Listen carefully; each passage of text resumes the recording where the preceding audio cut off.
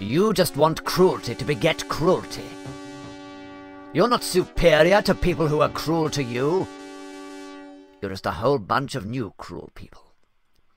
A whole bunch of new cruel people being cruel to some other people who'll end up being cruel to you. The only way anyone can live in peace is if they're prepared to forgive. Why don't you break the cycle? Why should we? What is it that you actually want? War. I see. And when this war is over, when you have the homeland free from humans, what do you think it's going to be like? Do you know? Have you thought about it? Have you given it any consideration? Because you're very close to getting what you want.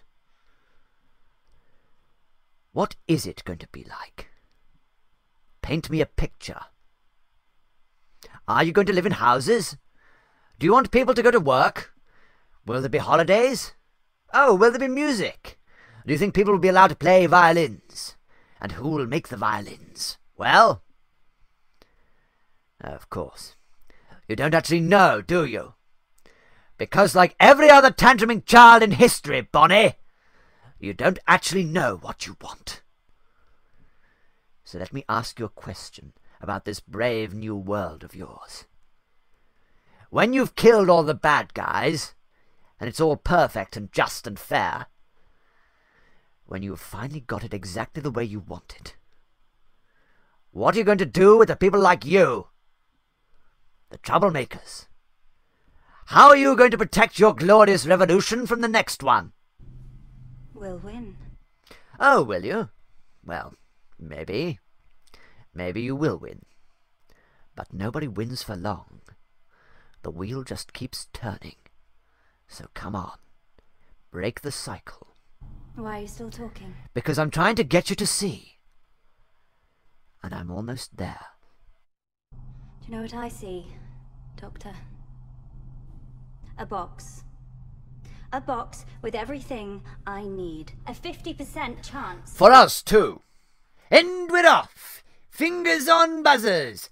Are you feeling lucky? Are you ready to play the game?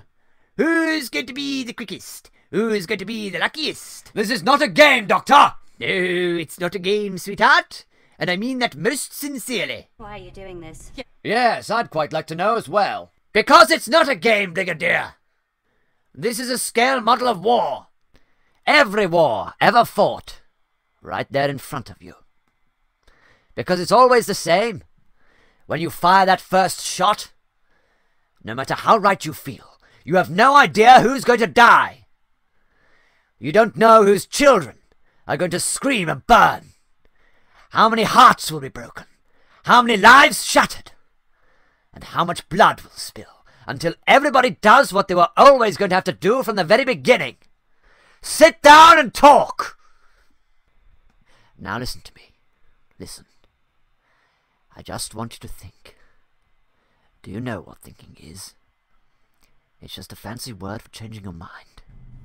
I will not change my mind. Then you will die stupid. Alternatively, you could step away from that box.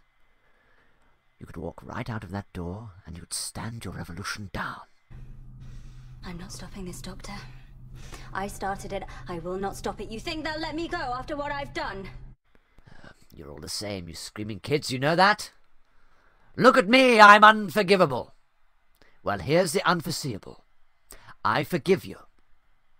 After all you've done, I forgive you. You don't understand. You will never understand. I don't understand. Are you kidding me? Of course I understand. I mean, do you call this a war? This funny little thing? This is not a war. I fought in a bigger war than you will ever know. I did worse things than you could ever imagine. And when I close my eyes, I hear more screams than anyone could ever be able to count. And you know what you do with all that pain? Shall I tell you where you put it?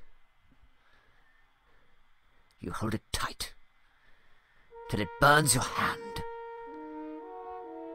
And you say this: no one else will ever have to live like this. No one else will ever have to feel this pain. Not on my watch.